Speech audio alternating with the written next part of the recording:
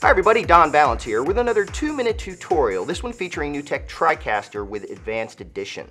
Now in the last tutorial we showed you how to set up and execute a multiple angle instant replay with slow motion and transitions between the camera angles. But we still had you manually switching down to the DDR, and there is a better way to do it that can even add a little bit more production value. It's called the Show on Program button right down here, and we're going to go ahead and hit this gear to configure it.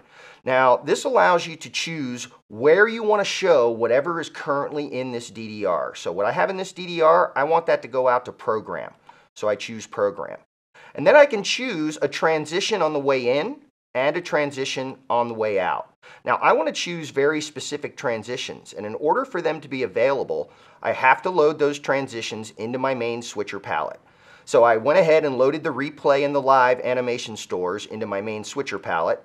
Then when I come down to Show on Program, they're available under the custom setting for the in, and I want it to say replay on the way in and custom and live on the way out. Go ahead and shut that down. Now I want to play everything in the DDR, so I want the playlist on, and I'm ready. I don't even have to have autoplay on in order for this to work. I can just hit Show on Program. I get a replay transition right into my instant replay, dissolving into the other angle,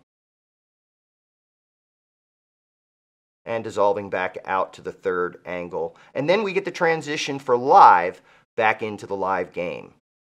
Now, this is available on all of the media players inside of TriCaster with Advanced Edition. And again, not only can I go to Program Out, but I can also go directly to any of the MEs with this Show On button. So, a new button inside of your media player that allows you to add some extra production value during your show.